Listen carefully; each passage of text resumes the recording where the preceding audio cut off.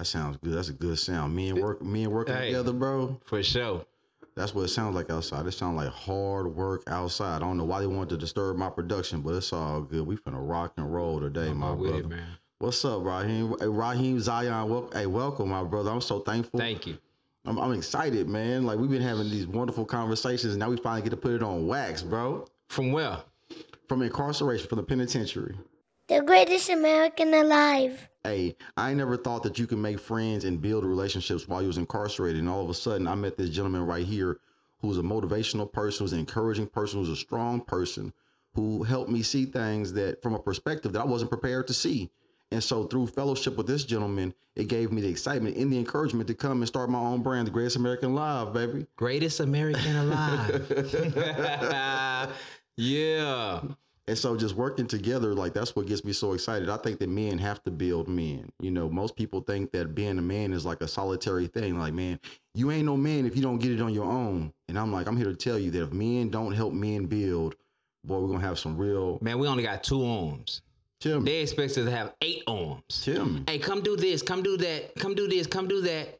Nobody wants to clean up. Nobody wants to go to work. Nobody wants to pay all the bills. Nobody. Come on, man. We got to start helping each other out. It has to be a collaborative effort, man. We used to cook together, right? It's a crazy thing to cook in prison. You're like, how you cooking? You got a hot pot and some bags. It is real crazy when you don't eat meat. So it's like, well, what do you eat? You know, the noodles and all this other stuff, and everybody eating their meat, so they trip out when I would cook. Because I would cook the meat-free side, and the other people would eat the chili, the chicken, and all those different things on the other side, and we would make it work. I'm like, hey, man, that's for y'all. That's for me, because I believe in that we should treat people how they want to be treated and need to be treated on top of that. Accept each other's truth. Meet people where they are. Like, we be having expectations on what another person is supposed to be and then judge them based on their character. I'm like, hey, man, I'm going to love you regardless. Like, what I've learned in life is to accept a person for what they is. Like, if you're a liar, man, I expect you to lie, and I'm going to love you for your lying ass. Like, you know, if you a thief, I expect you to steal, and I'm going to love you for your thieving ass, man. But we be so judgmental because that's coming from a place. That's coming from a place of scarcity. And I think that once we start working together, then all of a sudden you can have a place of abundance. Oh, yeah, for sure. Like, we're afraid because of these titles. We think we have to stand up to these titles. I'm a man. But what is that? What is that? That's a great question. Like, when you ask what a man is, me, basically, I think biologically, if you have a penis and 2 testicles, you are a man. And you might have... get the fuck out of here, man. What's up? You the only person that I know that had that allergy. That I know. Because I thought I was the only one. Tell me more. Man, look. When you a child, you a female child, you have a male child. Okay. They're kids. Right. They become young adults. This is true. Then after 18 or after a certain time or maturity, they become a man and a woman, because you can't call a man and a woman a kid. You can't. That's just literal. That's just what it is, right? For some reason, the world we live in right now, the things that we saying are so provocative. Like, oh my goodness, you said a man has a penis and testicles? That's not right. Whatever I think I am, that's what I am. I respect James Allen as a man thinketh. I believe it. But when he says, as a man thinketh, these are my thoughts. I can't change my biology. I can't be like, I don't want no penis no more. I mean, I could go pay to have somebody cut it off, but I still have the DNA and the bone structure and the lungs of a living, breathing man. And back to this man thing. Tell me. We can't get to the point of what kind of man we are because we so stuck on the narrative if you're a man or not. And then people use that to manipulate the masses. They use that. You are not the man I want you to be. Let me tell you something. Women. There is no man that you desire. The one that you made up, he does not exist. You looking for an imaginary nigga, man. Stop it. Man, the man don't. They looking for a superhero. You got it on paper. He has to have this. He has to have that. He has to have this. But if I have... Where he at? Where is that motherfucker at? Because when you find him, I need to meet that motherfucker. I need to get some of that energy. I know I can't get it all, but just let me get a little bit. Shit. Where the hell he at? Raheem is in full effect. You hear me? Shit. I'm trying to find that person. It's so important. Like if I have the exact same expectations of a woman, she'll have a problem with me. If I say I want you to be 5'5", less than 150 pounds, and not have other people's children, like how dare you say that about me? And you better not say she's not a woman. Ooh. You bet not. Look, I didn't say that you're not a woman. I said you better not say that she's not a woman. Is it okay for me to say that she's an irresponsible woman? Surely, but just don't say she's not a woman. Now, for me to say that, is it possible that instead of me looking at a man, because men should work, men should be about that action. There are traits of masculinity that we should embrace. But when a person does not meet this criteria, I can't say you're not a man. Maybe I should say you're an irresponsible man. Maybe I should say you're a man on your journey, on your path of learning. But we never got there. We never got there because we're too busy worried about if we're a man or not. And that's a very hard conversation in the world that we live in, because like that delusion right there is what's destroying our nation. Not being able to accept a fully functioning man that's biologically a man, not being able to accept him for what he is, that is destroying our whole entire culture, man. Hey, right now, I'm telling you, the transition from being a convict, an inmate, to being a citizen, it's a journey. It's a hard ass journey. And so when I come back and I got 2 strikes against me, I got child support on me, and I got this felony conviction on me, jobs don't want to hire me, and you looking at me as less than a man, but I'm a whole man. I just need opportunity. But we don't even, you're supposed to go get it. You're supposed to go learn. And I know lots of black men, they would rather you go steal and go rob and go sell drugs so you get some money, because money is what they think makes you a man. Well, that's what the media tells you. Money don't make you no man. But that's what the media say. Hey, can a man be a helpmate? For sure. For sure. Man, For sure. You can be a helpmate to your woman in a masculine way. And while she's getting ready for work, you honor her blouse. But see, the thing is, men make the situation better. It's a balance. I believe so. It's a balance. And once you understand what the balance is and what you're good at, we figure out things. You do things, we figure out things. We get stuff done. Whatever it is, we find the balance, and that's what makes the situation better. If men don't engage in these conversations, then it's really, really hard. If I don't tell Raheem what I'm going through, it's hard for him to empathize with what I'm going through. We over here suffering in silence. Boy, if they could hear the stuff we talk about outside the mic. Oh my goodness. But see, I want to be respectful of other people's lives. Sometimes women do some bullshit, okay? And if you put them on Front Street, oh my goodness, you a bad person. But they so worried about the stigma of society that they don't want their dirty laundry aired out. But they can talk crazy about me all day long. You ain't shit ass nigga. But not just you, everybody. This is what we do. That's human nature. We talk shit behind people's backs. That's what we do, whether we say we don't or not. But that creates an energy or a collective vibe. But when somebody do it to you, all hell break loose. Oh my God, the sky is falling, the sky is falling. How dare you talk about me like that? And it's so disingenuous. Like once we can have an honest conversation about relationships, I think like every man wants to have a woman. That's beautiful. But before you have a woman, you should have a friend that holds you accountable. Oh, for sure. Girlfriend, boyfriend, dynamic. Mm-hmm. See, I have to do what's on TV or what they rapping about. And that's the problem. Because the white picket fence ain't for me. It's just not for me. What do you mean? Like the suburban home and all that? You don't want that? Well, no, I don't. It don't work. It don't work, especially when you got kids from different women. It happens. The stuff happens. Everybody's not the same, but we can have the same motive. We can go in the same direction. I can go down another street. You can go down the other street and we can meet. Ooh, life is all about storytelling. And we've been telling bad stories as men.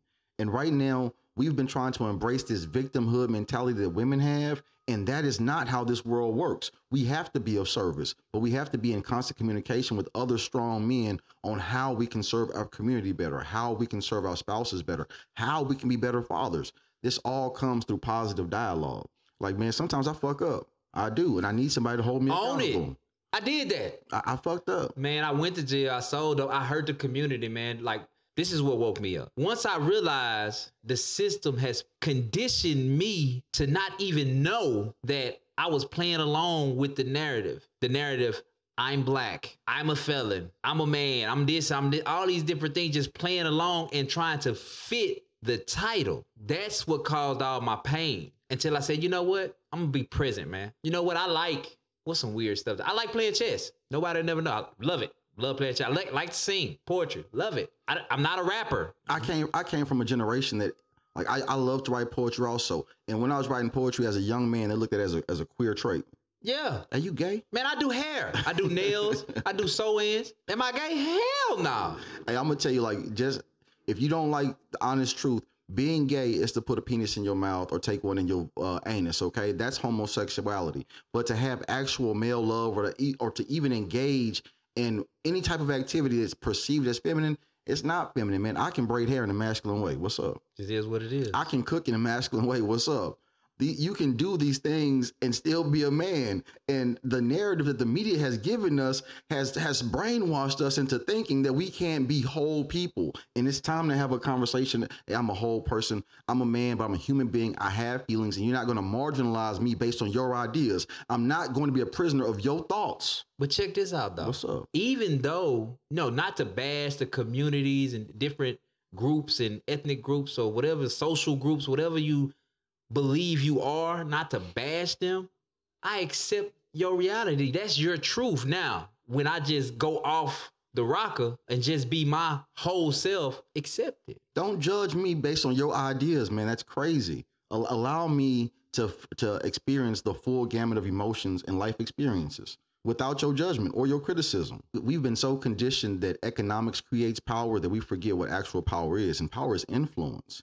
And through my strength and through my diligence, I can influence my family in a positive way. I can lead my children with my words and with my actions. And right now, the money is not coming in, but my presence is just as valuable. What is leadership? Action.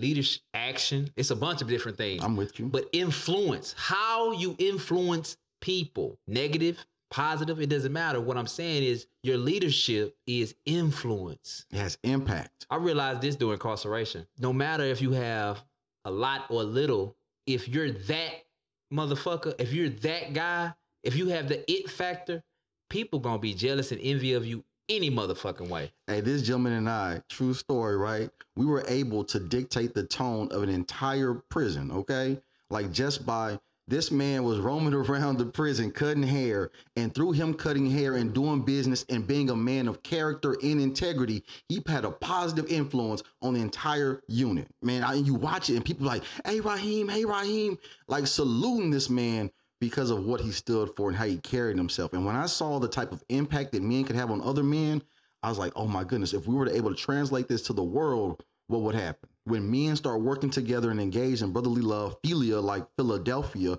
brotherly love, and a collective unit, oh my goodness, we could be one of the most powerful forces the world has ever seen.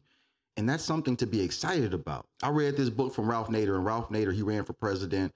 He said it only takes 1% of the population to change an entire culture. And there are 10 million men in America who are going through economic trouble, who are politically disenfranchised because of a felony. And if those men work together and have honest conversations, we'd be one of the most powerful political organizations in America. But you have to tell that story. You have to work with strong people to accomplish that. And that's why I get so excited. I'm so excited to have my friend home. You hear me? I'm so excited to have my friend home. Excited to be home, man. I used to write you and visualize what's to come.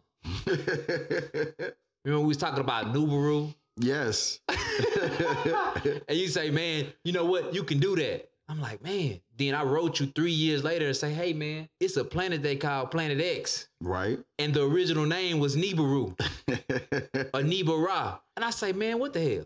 This gentleman created his own world. And when he articulated the fact that he made his own world, I just got excited. Like, holy shit. Like, you can create your own space just by using your mind. You can tell a better story. And that better story is so impactful. He impacted me in a positive way. That shit gets me hyped. Man, I appreciate you for just being genuine. Just being genuine. Like we would sit at the table and it appear as if we're arguing. We're not arguing. We're just passionate about what we believe. And then we found the medium. Man, dude being honest. Dude being honest. You don't see that in today's society.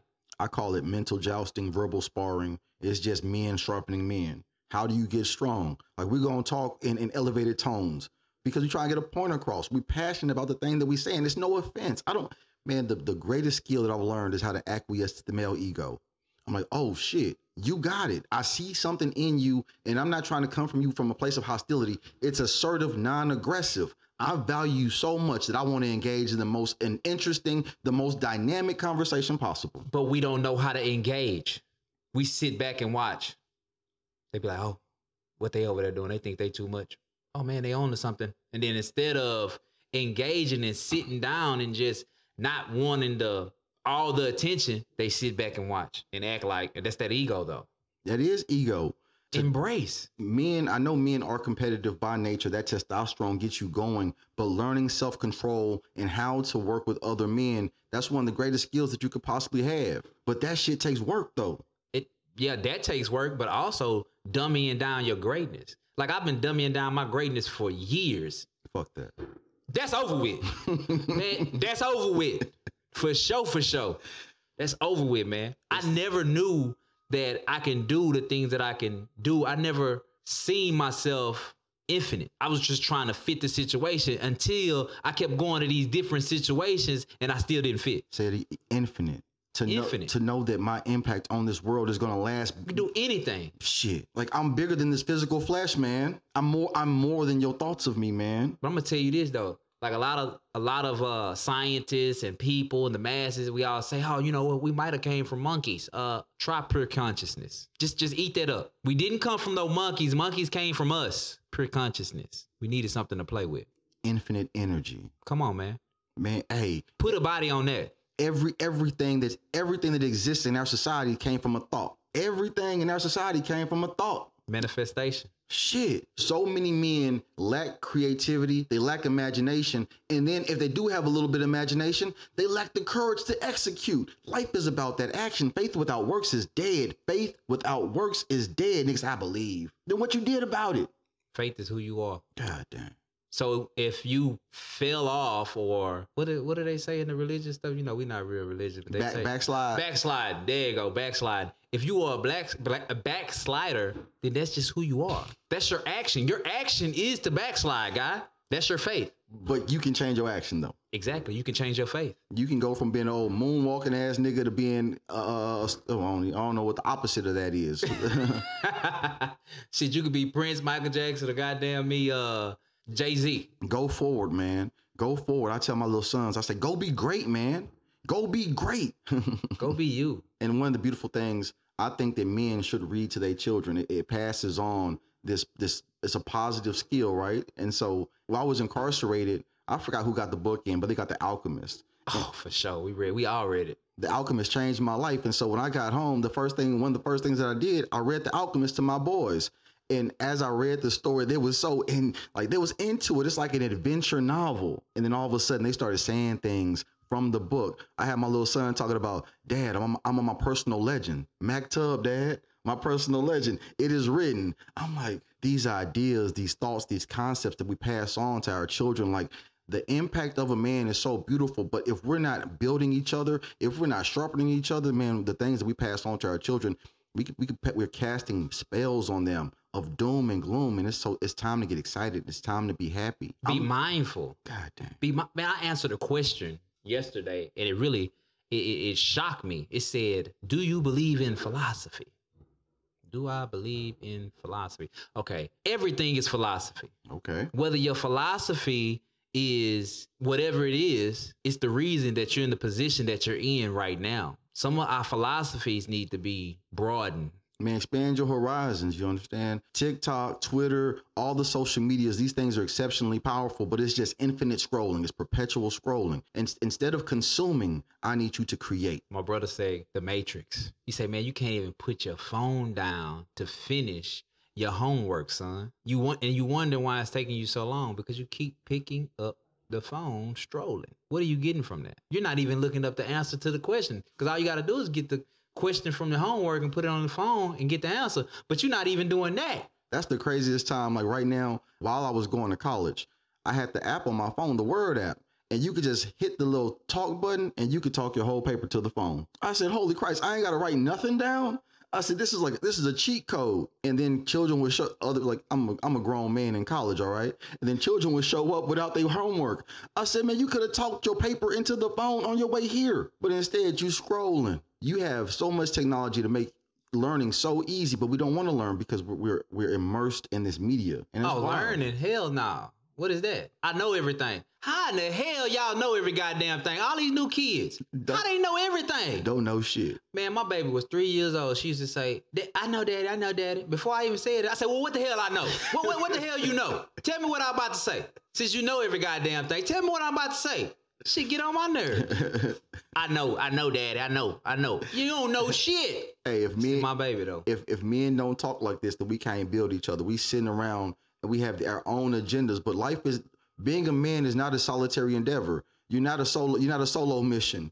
It takes a collective effort for men to be strong. It does.